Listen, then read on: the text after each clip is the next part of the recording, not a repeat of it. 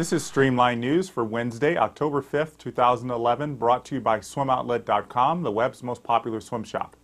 The organizers of the Pan American Games have faced a little controversy in creating a cap for the number of swimmers allowed to compete next week.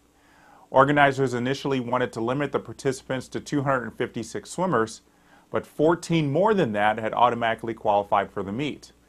Adding in 8 relay-only swimmers, the new cap is now set at 278.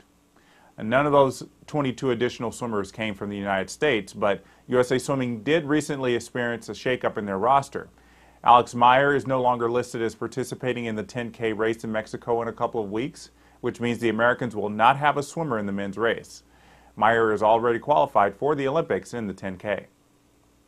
The Auburn women's swimming and diving team starts their dual meet season tonight against Arkansas in Auburn. NCAA champ Ariana Vanderpool-Wallace will be the headliner of the meet, likely swimming the 50 and 100 freestyles. The rest of the meet will consist of 200 other strokes and distance freestyles, as well as a 200 medley relay and 800 free relay. You can find a recap of the meet after the last swim on our college channel at swimmingworld.com. The Auburn men won't get their season started for 2 more weeks. That's today's edition of Streamlined News. Thanks for watching.